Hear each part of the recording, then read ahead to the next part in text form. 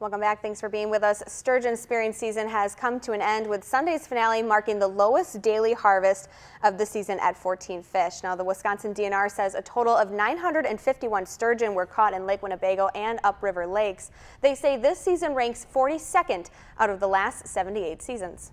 We were anticipating also that we were going to see, some big fish get harvested, at least in terms of length, and that of course was the case. We had the largest fish this year in terms of length was 84.5 inches long, one of the longest fish on record is being speared from the system. And as you just heard, Kyle Jenkins of Oshkosh hauled in that record long 84.5-inch sturgeon on Lake Winnebago, weighing nearly 144 pounds. So not only is that taller than you, it's bigger than, that's a huge fish. Yeah. Wait, what was the height again? 84 inches. Yeah, yep, that's not me. I had to, went to school for writing.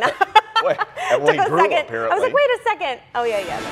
That's tall. More sad news on a Tuesday. Well, here's great news then for you, Emily.